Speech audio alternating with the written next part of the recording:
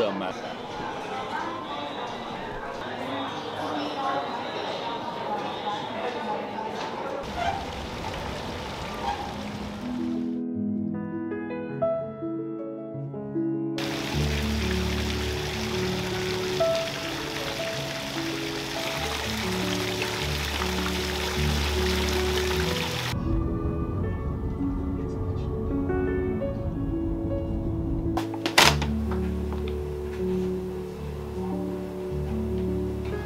But we're having our casino night tonight, and I think everyone's loving it.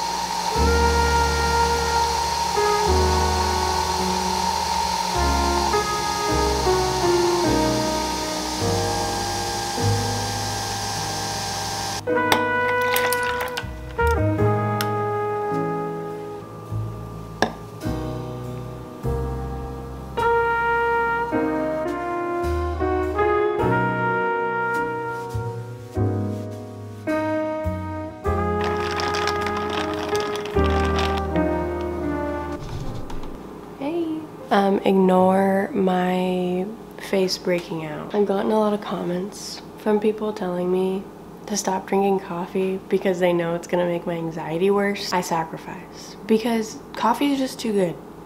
I'm sorry, I can't just like never drink coffee again. That just seems really unrealistic. This is probably the worst my face has broken out in like so long. It looks way worse right now too because my face, mainly my forehead, has been breaking out so bad. And I got like a professional extracting kit thing, but like I did it because I had like a bunch of texture and stuff on my forehead. Yeah, but most of those red marks were already there from just having pimples on my face.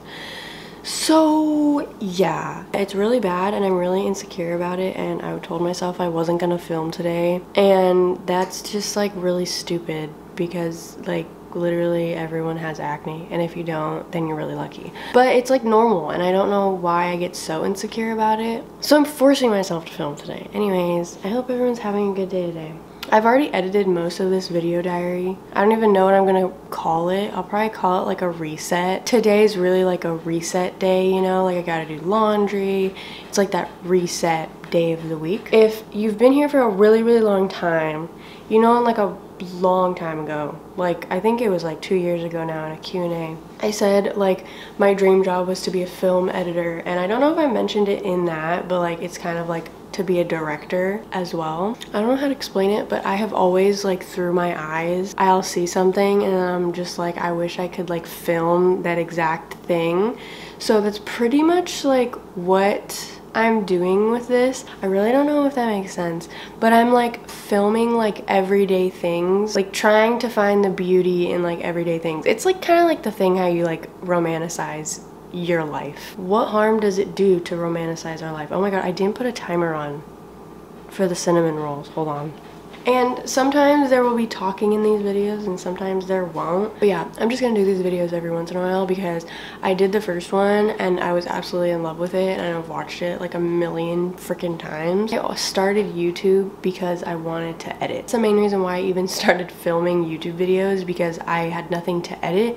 So I just started filming so I could edit because I love editing so much. And recently editing has felt more like a chore just because I'm doing it more often, because I'm trying to get more videos out because this is my job. But it's felt like more like a chore and it's like losing that like spark, and I feel like these videos have kind of brought it back. So yeah, but I'll just do these videos every once in a while, but that doesn't mean I'm gonna stop doing other videos. I have a vlog planned for my birthday. I'm really excited. My birthday's on February 19th, so expect a video like the day after that or the day after that, and I'm doing a bunch of fun things for that. I know I kind of just posted the last video without explaining, so I did kind of want to explain, but there's not gonna be that much talking in these videos. I don't know, like I like the silence of the videos. My forehead literally hurts when I like lift it. All right, time to get the day started.